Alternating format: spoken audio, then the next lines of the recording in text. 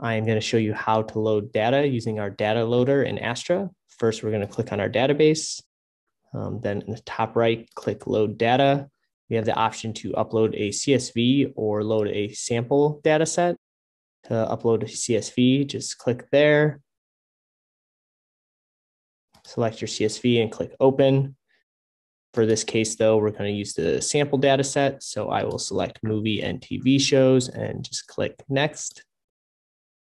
Here's our data. And I can select a partition key. I'm going to use show ID for that. In a clustering column, I'm going to use title. Click next.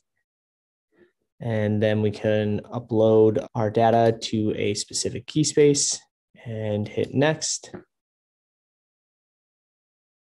And there you go.